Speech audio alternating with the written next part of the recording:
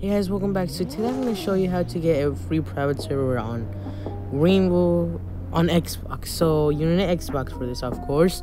Just basically go on Roblox, then press X, then turn off cross-platform. Then you just basically go into a normal Xbox server.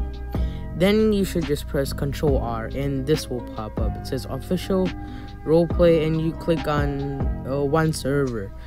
Sometimes it doesn't say anything because there are no roleplay servers. So yeah, this will not make you go into a roleplay server. It will make you go into a private server. So as you guys can see, it's loading. I will just cut this part out real quick.